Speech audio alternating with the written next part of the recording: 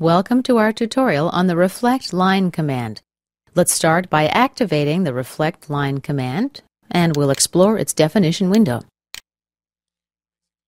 I've got surfaces here. I created them by using this curve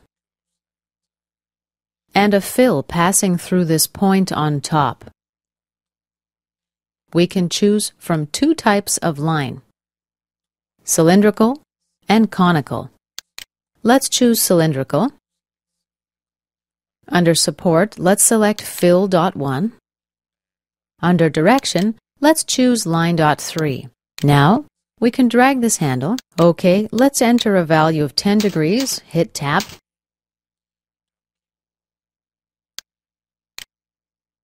Now we're able to drag the angle value, and the reflect line is generated right on top of the surface.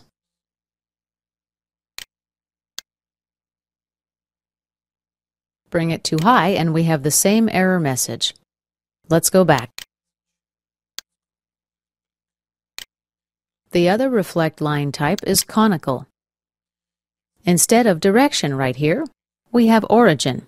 Let's select this point, grab the handles, and drag. We get the same error message when we go too far. Let's enter a value of 10 degrees. Hit the Tab key. Now I can grab and move the handle. When I'm happy with the results, click OK. Let's opt to keep all sub-elements. As you see, we have a second element right here. Let's click OK. And this concludes our tutorial on the Reflect Line command.